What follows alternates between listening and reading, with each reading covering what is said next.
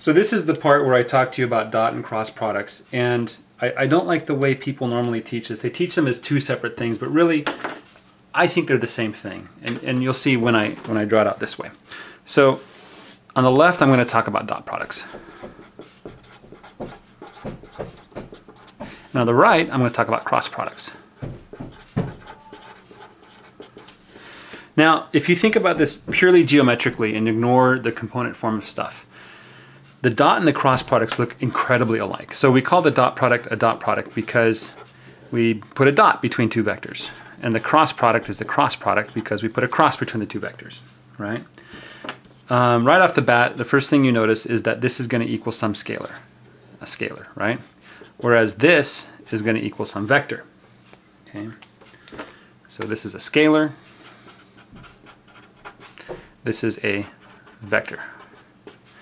Okay, so just remember dot products give you scalars, cross products give you vectors. If you're wondering, yes, this will plague you for the rest of the conversation, trying to remember which one is which.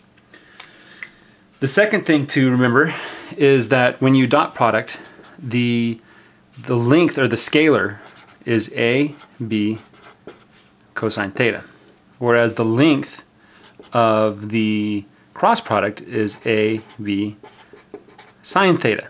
So you see how similar these are? The only difference is that since this is a vector, you need some kind of, like, I'm going to call it n hat for the normal. We'll talk about that in a second. So really briefly, you should get into this habit when you're doing physics. Whenever you see a formula like this, you should always think what it really means, right? And what this means is that if A doubles in size, then the dot product is going to double in size. If it quadruples in size, then the dot product quadruples in size. If you halve it, then the dot product is going to be halved. And the same is true for the cross product. If you take any of these A or B vectors and double their size or quadruple their size, then the cross product will be doubled or quadrupled. It's proportional, right? Cosine theta, sine theta. Well, remember from your trigonometry that cosine theta can vary from 1 and it goes down to 0 at 90 degrees, and then at negative, or at 180 degrees, it goes to -1, right? Whereas sine starts off at 0, and at 90 degrees it becomes 1, and at 180 degrees it's 0 again, right? So, so at 0 degrees, at pi degrees, pi over 2, and at pi degrees. At 0 degrees, at pi over 2, and at pi degrees. Or if you're not comfortable with this yet, then you have 0 degrees, 90 degrees, and 180 degrees, right? 0 degrees, 90 degrees, and 180 degrees. And we really need not consider any other value for sine and cosine because the vectors themselves, you know, at worst they're going to point opposite, and that's 180 degrees. If they start to wrap around back on themselves, and that's a smaller angle between the two, right? So this dot product is maximized. It's maximized to the product of the lengths of the vectors when you have the two vectors aligned, pointing the same direction. Okay, so dot product tells you how parallel, right?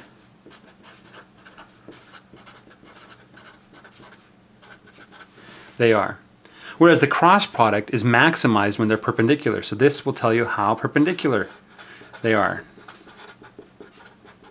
I fitted the R in there. Good job. Okay, so how parallel they are, how perpendicular they are. The one weird note, since this is a scalar, we don't need to consider the direction of the dot product.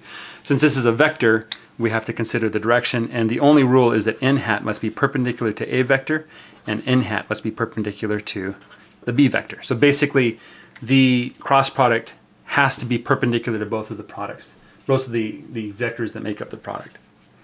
And how you determine which direction it is? Well, let's imagine we have our a vector pointing off that way, and we have our b vector pointing off that way.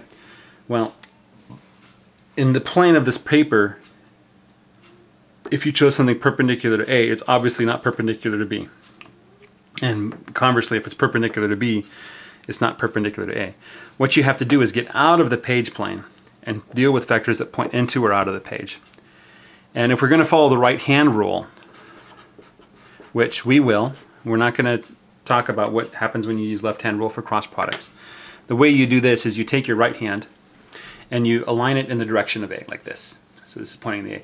Then you take your fingers and curl it towards B, right? So now it's kind of fixed. You can't, you know, if you're going to curl it towards B, you have to have your hand a certain way. And your thumb is going to point in the direction of the cross product. So we're going to draw that with a circle, with a dot, representing a vector coming out of the page, straight out of the page. That's the right hand rule. If you might see people also do this with their fingers. So this is the first vector A, this is the first vector B, and then the thumb of necessity must point in the direction of the cross product. The similarities, that's not the end of the similarities. Aside from this point, the direction of the vector that is the cross product, you'll see that they have a couple of interesting properties. One, for the dot product.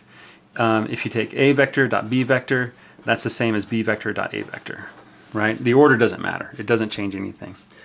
And that's the commutative.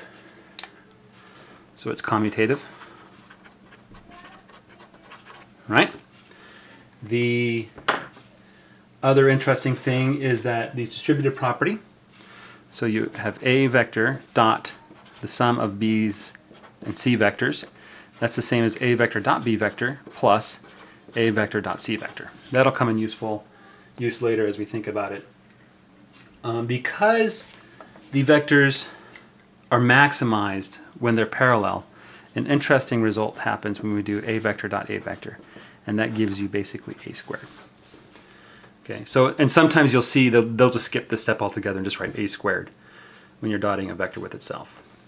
And indeed, the same rules hold for cross products, with one curious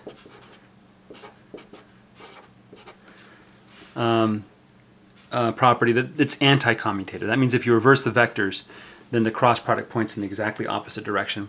Well, obviously, if you take your hand in the B direction, curl it towards A, or use your fingers, whatever, the cross product is going to point exactly opposite when you reverse the two. So the order is very important for the cross product. Order doesn't matter, order is important. And the distributive property works the way you'd expect it.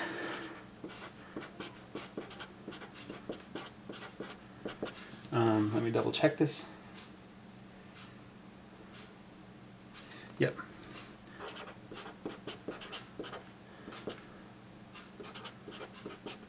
Oh, I'm sorry, A vector cross C vector. This is where I pull out the white out. I'm going to blow on that for a minute while I talk about what that means. So, it's not going to work, is it? Squeeze. Okay, forget it. It's not working. I like whiteboards. I don't like drawing on paper. Let me write it again so you can see it in its full glory.